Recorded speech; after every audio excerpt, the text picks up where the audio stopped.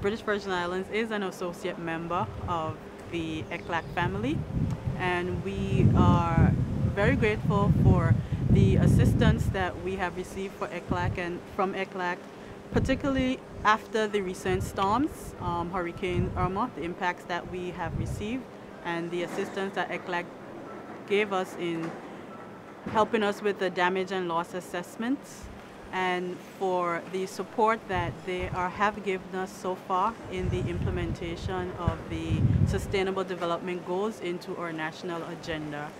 We've had our first in-country mission. ECLAC did their first in-country mission about 2 weeks ago, which went phenomenally well. We had great participation. The participants were very engaged, and we had some lively and energetic discussions. And we look forward to the continued support of ECLAC as we move forward towards the development of our national agenda and implementation of the Sustainable Development Goals.